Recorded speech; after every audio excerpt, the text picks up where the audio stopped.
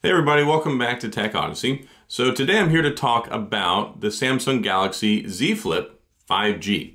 So I have here the original Z Flip, and I've actually become a pretty big fan of it.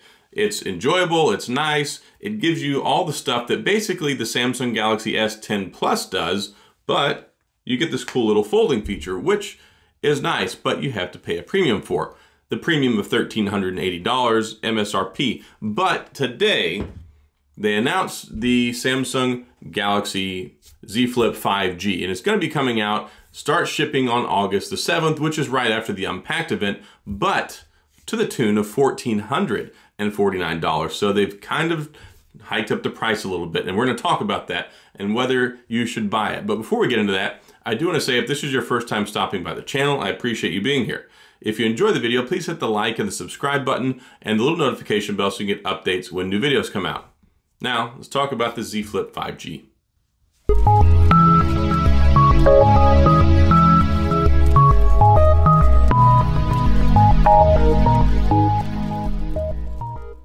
Like I said, Samsung announced it today. I thought it was going to be coming out, or at least released, during the Unpacked event here on August the 5th, but they decided to go ahead and do it today. And I think part of the reason that they did that is because it's not really the successor that we were thinking about, even though there are some minute changes which are worth paying attention to. However, I was kind of hoping they would make some more improvements. I thought maybe they'd put a larger screen on the outside of it.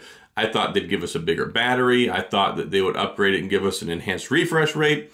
No, they didn't do any of that. Basically, they took the Z Flip as it is. You've still got the same 6.7-inch screen. You've still got the same 8 gigabytes of RAM, the same 256 gigabytes of internal storage. Nothing has changed really on the outside at all. It still has the same two 12-megapixel cameras on the back, the same 10-megapixel front-facing selfie camera, wireless charging. But what they did do is they added the Snapdragon 865 Plus. So kind of a significant update there in the power department, and they've also added 5G.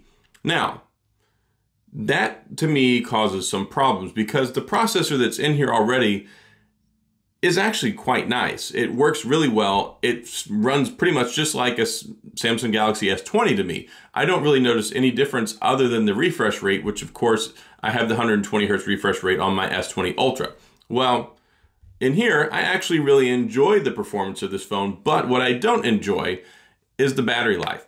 I use this as my daily driver. I have been for a couple of months now. By the time it gets to about 7 o'clock in the evening, I'm kind of reaching for my charge. And I'm getting over 4 hours of screen on time, and I would like more than that because it doesn't quite last me through the day. To last me through the day, I need kind of about 6.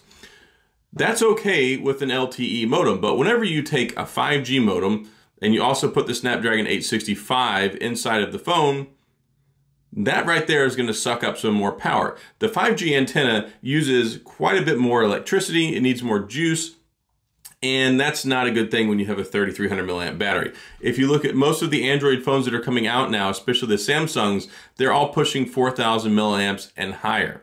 That's because these larger screens and these processors, they require more power to run them. Granted, you don't have the 90 Hz or 120 Hz refresh rate inside of the Z Flip. And whenever it's closed, you're not really using any battery. There's no always on display. I mean, you do have it right here on the second display, but that's not really using a whole lot of electricity at all. I mean, 2 hamsters and a small wheel could probably charge enough power for this in a day of running for an hour. So I'm not really worried in that department, but they raised the price up to $1,449, and basically they're just giving us a 5G modem. Now, if you care about 5G, then maybe that might be something for you. But if you've already got the regular Z Flip, it definitely isn't an upgrade. You're probably not going to notice any performance increase whatsoever. The user interface is going to feel the same. It's going to look the same. Yes, they added 2 new colors. They've got a gray and like a bronzish gold color, which do look really nice. I will give them that. They look really good. But for $1,449, it's kind of a non-starter for me if you already have the phone. If you don't have the phone, maybe it's worth the extra 80 bucks to go ahead and get it. And I was reading online, it seems like they're still going to keep the original one for $1,380. You can pick one of these up on resale for less than $1,000 now. You can find them on Swappa, you can find them on eBay. They have some pretty decent prices out there if you're looking to get one. Now, I do enjoy it.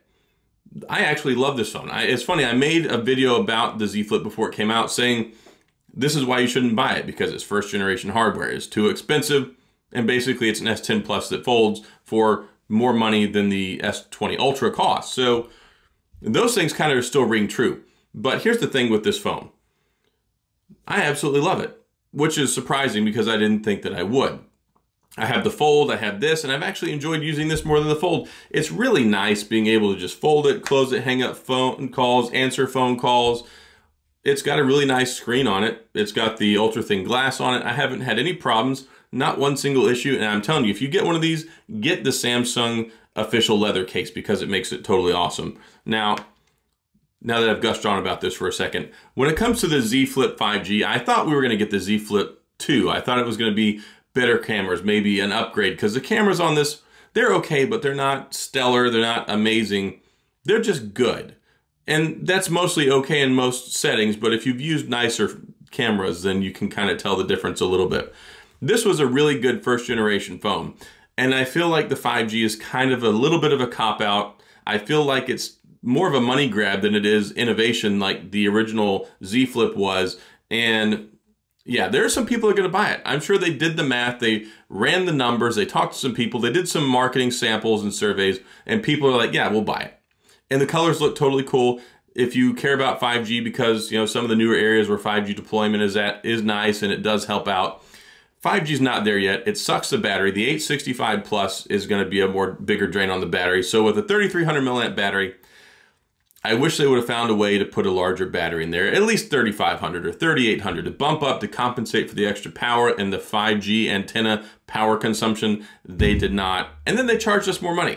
So those things are considerations I would think about if you're looking to get one. But overall, if you're curious about getting into the form factor, I really enjoy the phone. And if you're an old school person like me and you used to have a flip phone 20 years ago, 18 years ago, this is going to be a really nice blast from the past, and it's a really enjoyable phone to use. But it's going to cost you a lot of money to get there, and I have concerns about it.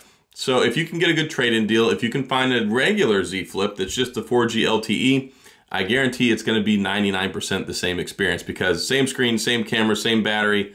You really are just getting the extra 5G, and you're probably not going to notice the 865 Plus. So that's all I've got. If you have any questions or comments, please feel free to leave them down in the comment section. I'll get back with you. If you enjoyed the video, please hit the like and the subscribe button and the little notification bell so you get updates when new videos come out. I appreciate you being here. Thank you for watching, and I'll see you guys next time.